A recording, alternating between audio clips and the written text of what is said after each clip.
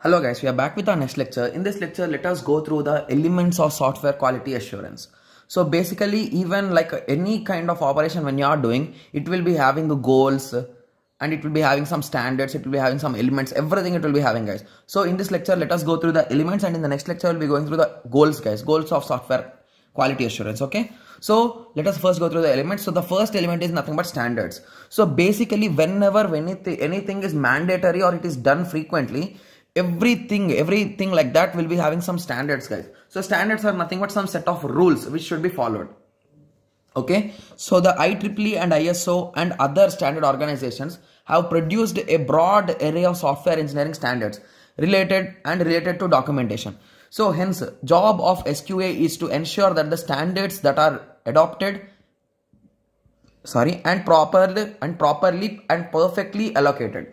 So basically, you should make sure that your software quality assurance is under any one of the standard, so that it could be in the safe zone other than the danger softwares, like which are not of the quality that is recommended, right? Okay. Similarly, reviews and audit. So basically, you need to do some frequent reviews, guys, and audits, like whether the software is working fine or not, in that way. So technical reviews are a quality control activity performed by a software engineer for the project. Audits are also performed to check how well they are following the standards. So we all know about audits, right? So in some companies they'll be doing audits, so they'll be saying self audits, and sometimes someone else will be coming and checking everything, files and everything, right? So that is nothing but audit, guys. So they will be reviewing the things, and they will be finally submitting a report about the status and about the quality of the product. So review and audit will also play a major role in SQA and testing.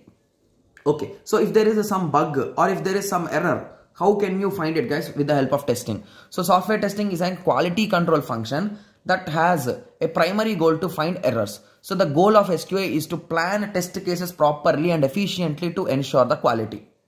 Okay, to ensure the quality, we will be planning the test cases in a proper way. Okay, error or defect collection and analysis. So SQA collects and analyzes errors and defects data to be better understood, how errors are introduced and how they are eliminated. So again, you will be doing analysis that how the errors are coming and how you are resolving them. Okay, so you'll be making everything a note, guys. Okay, so change management. So change is one of the most common thing in a software project, guys. So when anytime the client might be saying that, okay, I need this change in the thing, this doesn't look fine, so he might be having any kind of changes. So you should be ready to adopt them, and you should make sure that your software quality is also not degrading. Okay, hence it's mandatory to check even after you change the plan. You will be checking whether the software quality assurance is almost same or not. Okay, guys, we cannot say it will be 100%. It will be around some basic percent, and it will keep on decreasing slowly, and at some point it will be keeping constant. Okay, so education. So every software organization should plan or improve its software educational practices. So basically, previously, before 5-10 years, there are no much practices. Like there are no particular methods that they are following, but now there are multiple methods. In future, there will be many methods. So you need to educate the employees that they should learn these methods and they should apply them, because that will be advantage for them and the company only, right? Yes. So security management and safety. Okay, so with increasing on the cyber crime, all the data collected in the software should be saved safely.